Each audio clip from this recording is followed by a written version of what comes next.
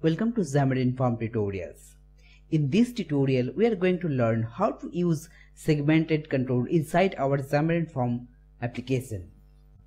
So here is our application, and here we used segmented control inside our application. So basically segmented controls are showing the multiple tabs. We can only select only single tabs. Okay, so here is our tabs that's showing the multiple values. Okay, so we can select any of values. So here I am selecting any of values, and depending on the changing the values, we can set the item source inside a label. So how to achieve this using segmented control?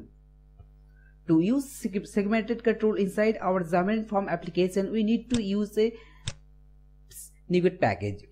So inside our solution, go to the solution and go to the manage NuGet package for solution, and on the browse tab search for segmented control, and here is the segmented control .NET standard. Before installing these plugins, make sure that you already have that Xamarin Form latest version. If you don't have the Xamarin Form latest version, then you need to install the downgrade versions and lower versions.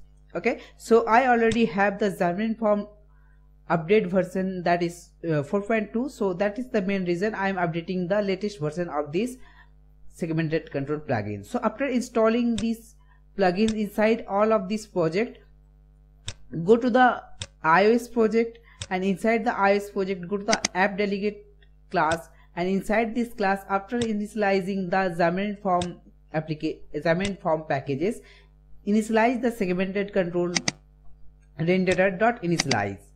So we only need to initialize this segmented control inside our iOS project only. So we don't need to initialize this segmented control inside our Android project. We don't need this. So after initializing these packages, go to the main page, and after going to the main page, I just added my namespace for segmented control. So here is my namespace, and I added this namespace for using this segmented control. And after this controls.segmented controls, and here I am giving the segmented control name and selected segment 0, and also giving the tint color and the text color as white, and here I am adding an event called segmented control on segment selected. This event will call when we change the segmented and when we select any of tab inside the segmented controls, and the disabled color is gray. So inside these segmented control children's, we just added 3 hard-coded value. First one is male, female, and others. So that's it. So under this segmented control, we just create a label, and inside this label we just update the selected value. So here is our event function segmented control.segment selected, and we just implement this segment selected event inside our backend page. So here is our segmented control on segment selected event, and inside this event we just getting this argument as e, and we just fetch the new value e.new value, and we just get the selected index. So using this switch case, we just update the selected indexed value.